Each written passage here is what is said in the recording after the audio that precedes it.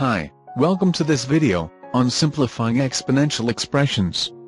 In this lesson, you will learn how to simplify exponential expressions using laws of indices. An exponential expression is an expression where the variable is in the power. Here are some examples of exponential expressions. 2 to the power of x, 5 to the power of 3x plus 1, b to the power of half y. In this case, b is a constant. We use laws of indices to help us simplify exponential expressions. Here are the laws of indices that can be useful.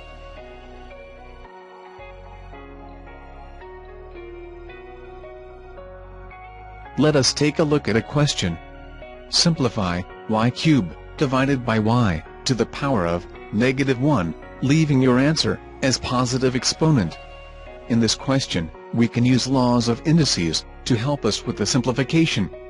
Hence, we get y to the power of 3 minus -1. Simplifying, we get y to the power of 3 plus 1, hence, we get y to the power of 4. Note that the power is already positive, so that is our answer.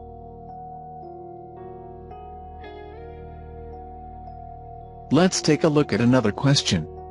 b to the power of -1 divided by b to the power of 2t times b, leaving the answer as positive exponent. We can simplify the denominator first by using laws of indices. Combining the b to the power of 2t times b, we get b to the power of 2t plus 1. Now, we use the following law to help us. Hence, we get b to the power of -1 minus bracket 2t plus 1. Simplifying the algebra expression in the power, we get b to the power of -2t minus 2. Next, we can factorize the negative sign and write it as b to the power of negative bracket 2t plus 2. Now, we can express it as positive exponent and write it as 1 over b to the power of 2t plus 2. We are coming to the end of the lesson. In the short video, you have learned how to simplify exponential expressions using laws of indices.